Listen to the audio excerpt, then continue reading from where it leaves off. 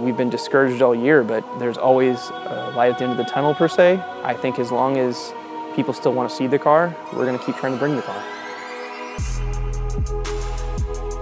I'm so excited to be in this car. I just can't wait for it to stop teething.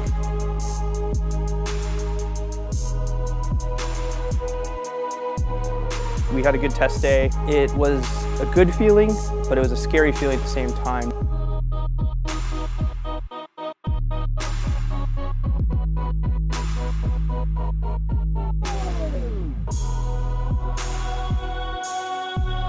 So Atlanta was going great up until the point where the car actually ripped the differential out of the back of the car.